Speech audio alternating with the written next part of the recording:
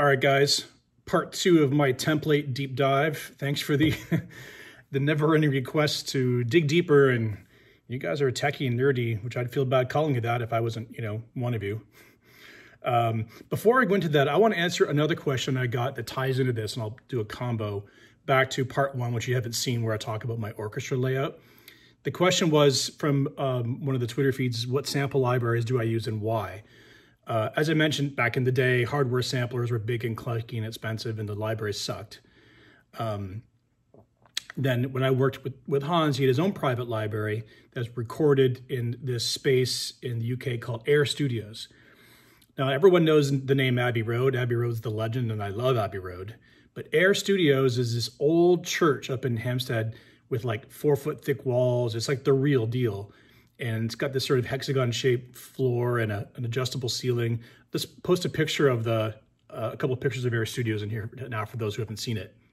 So, the floor, old, what do you call the interlocked type of wood floor, and the ceiling adjusts up and down for acoustics. Anyway, it's an amazing space. There are lots of amazing spaces in the world for recording, but I spent so much time at Air recording for 5 years. I was there 2, 3, 4 times a year, and just got to know every inch of that studio, every inch of every configuration. We did a score with only cello and basses that in that room just sounded ginormous. And actually Spitfire ended up making a 28 cello, 8 bass library out of it, which I used on Hunter Killer. So the reason I love the Spitfire libraries is because they're recorded in this space. There's no IR convolution reverb of Air. It's to me the most amazing acoustic space that I've ever set foot in. Just walking and talking in that room is inspiring. So for me personally, I just know the sound of that room. I can hear the players. I can hear the configuration. If I do antiphonal violins, I know exactly how those Debussy work. Things like this, the things you just gain out of doing it, of real world experience. And there's, choir lofts upstairs, which are for the choir, but you can also put French horns up there and all sorts of crazy shit. So the reason why I'm so deep on the Spitfire libraries is I've always wanted one orchestral library that has every instrument recorded in the same space. Because for so many years, in the early days of orchestral sampling, you have that string library and the shorts from that string library, and you'd have that trumpet and those French horns, and they're all, the island of misfit toys. And then you have to put them all into a reverb to try to gentrify them and make that work. And that was how it was in the early days. But now we have Spitfire, we have Mike Patty's set of samples, we have the Berlin guys, we have the guys out of Australia, where you can get basically the entire families of the orchestra recorded in a single unified space. It's an amazing thing. I always say you should call up Christian Henson and Paul Thompson or Mike Patty or the Berlin guys and say, I refuse to pay so little for these libraries. You have no idea how awesome these are if you're newish to the business. So let's respect those. So anyway, to answer the question for what sample libraries do I use, I'm primarily Spitfire Audio. I think the recording quality is second to none. The use of the space, the control, the playability. Paul and Christian are both composers and musicians, as is Mike Patty, and I have Mike Patty's library here too. But I'm partial to the space from the Spitfire libraries because of the studio it was recorded in. So I hope you get a chance to record at Air Studio someday in your career. It's truly amazing. All right, so that's the orchestra. Let's go into part 2 of my template, which is the non-orchestral stuff. And I'll show you how it's laid out. And I'm going to give a little bit of a nod towards some busing questions that I got, because this becomes apparent in the non-orchestral stuff, okay? So over here. So back to this screen recording of, this is my template when I opened up in the morning. And just to review, if you haven't seen part 1, go check that out, which is woodwinds, brass, piano, bells, harps, orchestral, percussion, choir, strings, the way it reads on the page. We have this black divider line, which when the sequences get really thick and you're scrolling like crazy, it's actually quite helpful for me just to delineate. All right, so even though there's only a few folders here, they're pretty deep inside. So let's start with VIs. So I have them organized by food group so that they in turn get bussed to the right place. This is another video, but so, let's go to ARPs, for example. Now, these are, you know, the ARPs of the moment. These are ephemeric. Is that a word? Ephemera? Well, they're the ARP of the moment, you know what I mean? And like I mentioned before in my VEP versus locally loaded contact video, if you haven't seen that one, you should check it out. I go pretty deep into that. Is once something's in your template and you're locally loaded, like I am, and you open it up and you go, man, I'm tired of that, or I've used it 6 times, I just hit delete and it's gone. But if I make something or I make something custom or whatever, I just save it into the template and there it is.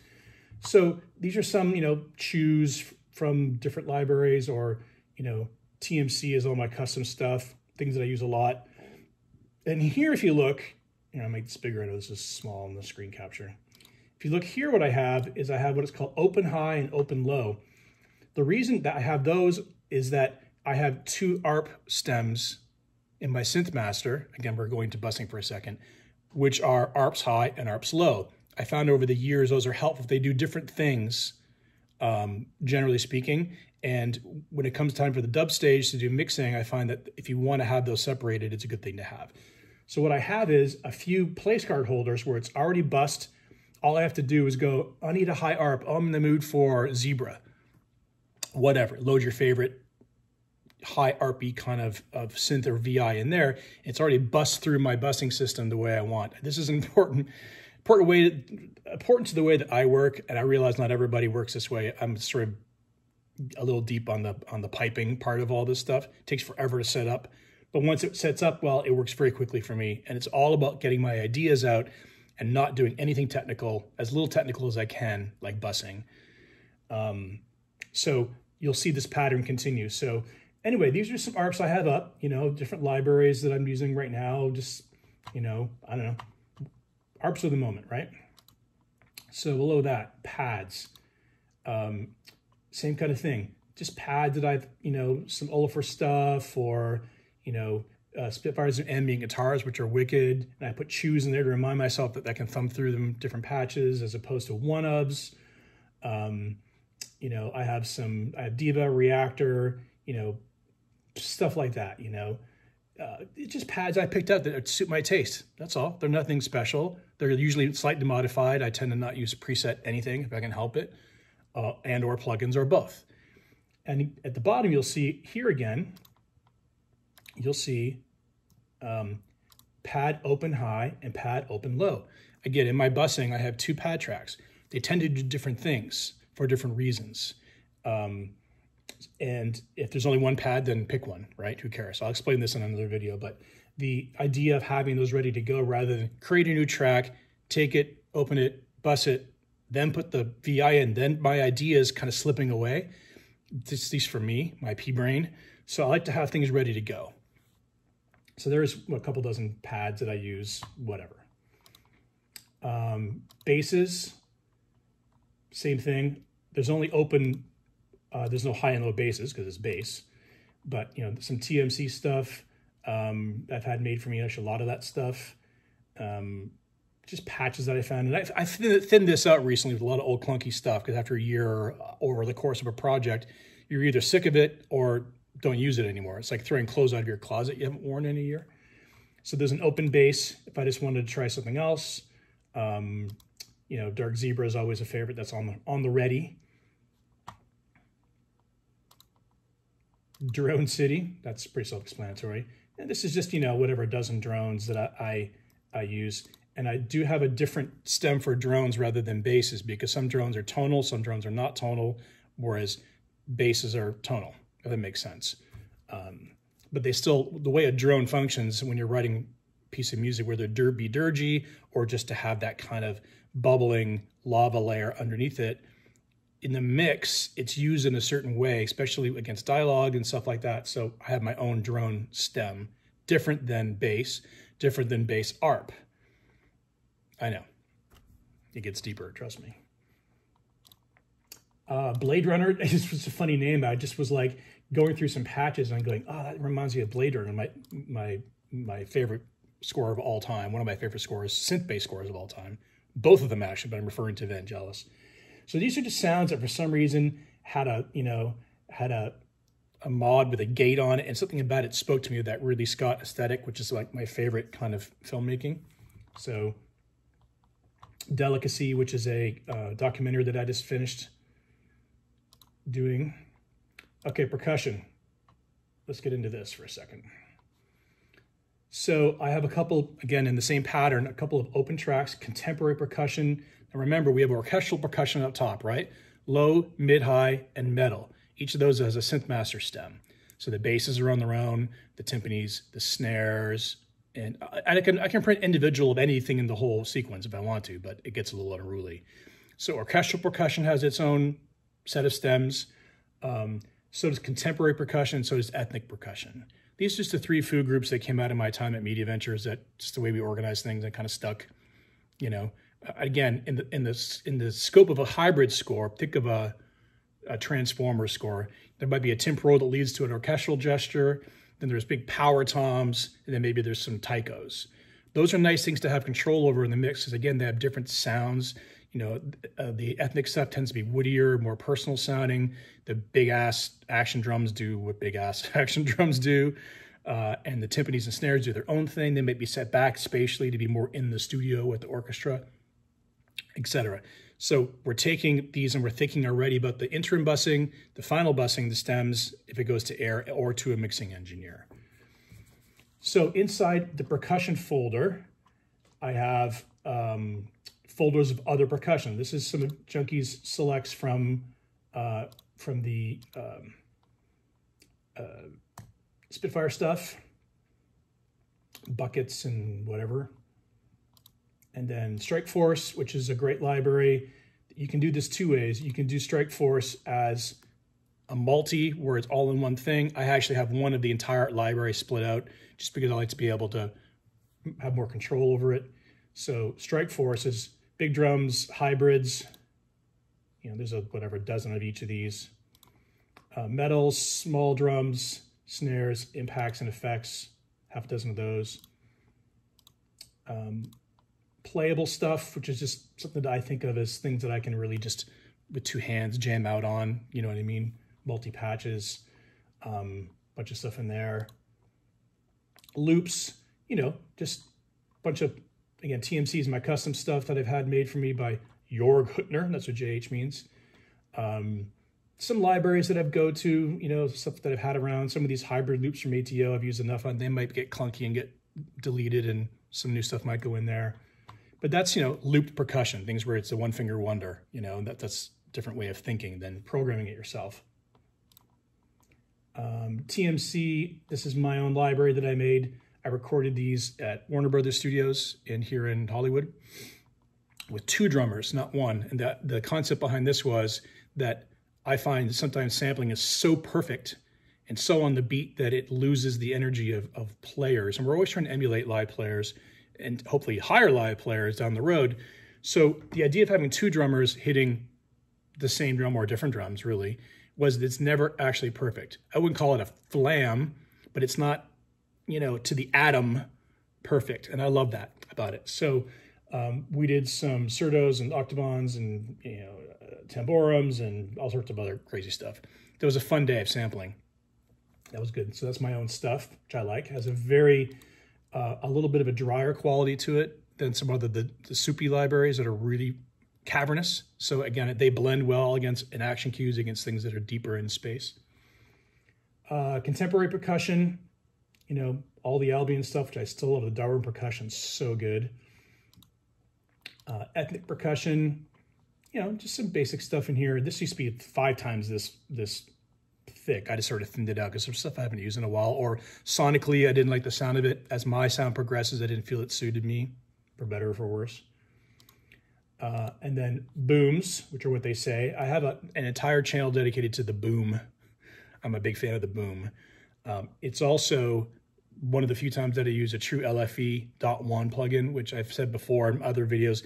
If you're not an engineering kind of mind person, or you don't understand how the .1 works, I would avoid it. Because if you use it wrong, it can make things problematic. But so booms are exactly what they say. Impact booms, soft booms, booms that I call it bloom, the bloom boom, or reverb, you know, for soft or you know, cues that need pathos, stuff like that. So there's percussion, 1, 2, 3, 4, 5, 6, 7, 10 folders of percussion. Tune percussion, again, just what's in there right now. A lot of the ATO stuff, copper tones, and hang drums, and stuff that's tuned percussion. Always looking for new tune percussion. Guitars are a combination of, like the ATO Strat, which I use to imitate guitar for a real guitar player, as opposed to keeping it. Whereas the Leo Enigma stuff from Spitfire is sit there and create textures out of guitars, and their new ambient guitar library with Spitfire. So, money, really good. So that's guitar folder. I'm not a guitar player, so I don't have like a gazillion trillion guitars. But, some people, if you're a guitar player, you're going to have charangos for every, for days and stuff like that. Ethnic stuff, just dulcimers, saz, nickel harpa, bowed gamelan. Again, this folder used to be thicker too. I've been deleting stuff just to freshen it up, force myself to find new libraries instead of using the same old thing I've always used. Sound design, this one gets pretty deep. So that's already 50 or so sound design. Then I have a whoosh, rise, and reverse folder, which is another 30 or 40. And then I have drones and atmospheres, that's another. So that's probably, pushing 100, 150 instruments. Just in sound design, which I generally think of as non-tonal, not always, not never, not always, but, like things that are either impacts or reverses or transitions to get you across that was pretty cool. Do you see that move? Transitions to get you across a scene change, just to let some air breathe out of something and go to an exterior shot. And so I love that stuff. And it's part of the hybrid vernacular. If you're more of a Rachel Portman sort of composer, then don't worry about this stuff. You don't need it. I like it because that's just my style, but you can make music without sound design in it. So I got a ton of that stuff. Condor, this template is based on my last project. So there's always a couple of things that are specific to my project that I'm working on at the moment. I'll probably delete that. Hardware synths are all the synths that you see behind me. All that jazz, which is yet to be wired properly. So I'm able to, with my setup, control all the synths locally at the synth itself and turn knobs and have that MIDI data set into Cubase so I can record and perform at the that's the whole point of having a tactile synthesizer, right? Other than they sound better, they just do, is the ability to be, not without the mouse. I hate the mouse. Mouse is the enemy of creativity in my book. So back over here, unfortunately, my wiring of my studio is not complete because of COVID, so they're not actually connected yet. The patch bays are coming in and all that stuff. But I can basically take, control Moog 1 from the keyboard and do shit to it here, or there's an editor for it. I'll go to the actual keyboard, turn the knobs, have that data sent into Cubase. So it really is either way. So I can physically want to stay focused on the picture, or I can turn my back to it and go into a different space and go, I don't really care about that. I just want to go and find my way into a pad or an ARP or something like that. So there's my hardware collection, my synth addiction. This is a fun folder, new for TM. So if you haven't seen my video on VEP versus locally loaded contact and template ideas, go watch that because this is in it. The idea of getting a new library and having to either A, put it into your PC, your VEP build for PC, take up that space, bust it all into Cubase or whatever you use, audition it for a week and decide that you love it or that you hate it, and then have to take it out, delete the piping, delete the library, or integrate it. The way we do it here is I say, I'm forever sending my assistant, buy me this, get me this. Today I sent him, it was something Mosaic based or whatever. And so he's constantly installing stuff. So he has a list that shows up on a text document of what's new. And he puts them in this new for TM folder. So check it out. So here is Tav sounds from New World. New World's a video game that I'm doing, and Tav is one of my close buddies, synthesist that he is. I hired him to make some banks for this game, and it's like, cool, got it. So then once it comes in, my assistant puts in the new for TM folder. I can then audition it and go, cool, I love it. Or, which I love everything Tav does. I'm just saying, I can just, audition it and either it works or it doesn't. A couple of other libraries here. I don't even know what some of these are other than I asked for them. You know, Stratus, that's actually a pretty cool one. So these are my, just like it sounds, new for TM. So let's say I like this patch. I go, oh, that's money. And it's gonna go into the, say, ethnic folder, right? Make this smaller again. So what I'll do is, I'll take this sound and I'll go, cool, cool, I love it. It's now part of the palette, right? So I'll take this and I'll just drag it into, say, ethnic, go to ethnic, disable it, and it's now part of the template. Super nimble, super quick way to work. Sorting out new libraries, someone mentioned it in a post on YouTube. It's almost like a job unto itself. As a matter of fact, I think Mark Isham said he has a guy who does that for him because it's like, it can be overwhelming. So the way I handle it is I scour the web for things I like, have my assistant install it, bus it the best he can, best what he thinks is ethnic or it's a guitar, whatever. I go into new for TM, try it. No, don't like it. Try it. Oh, love it. Put it in the folder, hit save. It's now part of the template. Next time I'll open it up, oh, there's that thing again, right? So that's a cool way to work. And then the last folder is audio. And I have, back to my busing obsession. So what I have is, I have some booms in metal that are set up. These are some custom things I've had around for a long time that I use that are in audio. And of course, the distinction between, is it the boom of justice or the boom of consequence? I love this stuff. So I have some audio ready to go. So check this out. Live vocals, live guitars, live cello, live violin, live ethnic, live percussion, live woods, sound design, audio, miscellaneous. And inside, let's say, live vocals will be 10 vocal tracks. So let's say I hire a vocalist. I go, hey love, it's usually women, can you sing over this cue? I'll give direction for 2 takes and say, then give me 4 or 5 other takes of whatever you want. Just wispier, louder, quieter, whatever. So then my assistant gets the drop from Dropbox from the singer, and it's 8 or 10 tracks. If there's more, he'll just hit duplicate and make 20, just like that. He drags them all in, turns them all on. They're then bussed to the Synthmaster sub, busing video. That Synthmaster sub, which is all her vocals, then gets a plug-in treatment that's usually a channel preset. That all my singers, I have different channel presets for them because I know kind of what works. And instantly it sounds like film music. And now I'm inspired, and it's not just the raw mic, it's already got some swimmy delays and the kind of things that I like on it. And I can just go in and audition the vocals and go, that's the one. Or, hey, these 2 in combination almost do like a duet kind of thing. It's so fast. And the busing stuff, which I know I'm going to get shit for from some of you guys because it sounds so nerdy, but for me, having it in place makes that creative process easy and inspiring and fast. So same thing if I hire a live, live guitar player, I put 10 of those in there. Or if I hire a live, I don't know, live woodwind player, which I do a lot, there's 10 of those. And those are grouped to the woodwind submaster in the Synthmaster, which then have their own treatment for it. So you see the pattern, how I like to work is I love hiring live musicians. I hire as many as I possibly can. I spend way more money than I should. Not just the orchestra, but live guys. And I've found a network, which has served me well during COVID, of musicians that record at home. And this is sort of the brave new world for me even before COVID, because I just don't have the time, generally speaking, to drive an hour or so to a studio to sit down for 3 hours, direct the talent, to drive home. That's half my day gone. So I found musicians that I'm really in sync with who know my style and will just send me, like I'll holler Michael Levine, one of my good friends, very talented composer and great violinist.